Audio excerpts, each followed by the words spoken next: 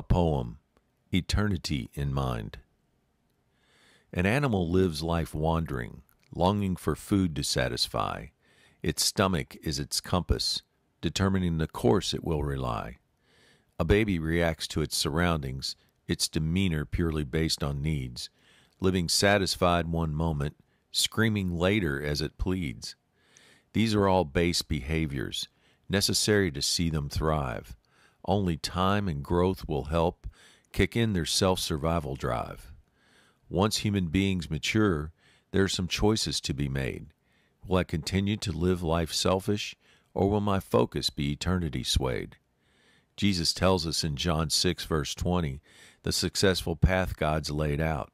For those who seek heaven on earth, there's a way to achieve this route.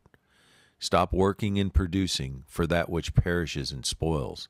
Rather strive and labor wholeheartedly, as heaven's fruit rewards your toils. It all starts with an eternal mindset, planted by our Father's holy seed, supply and certified by Jesus, backed by Holy Spirit's promise guaranteed. So if you're tired of this life's struggles, never knowing if you're right on course, submit to this eternal mindset and choose Jesus as your source.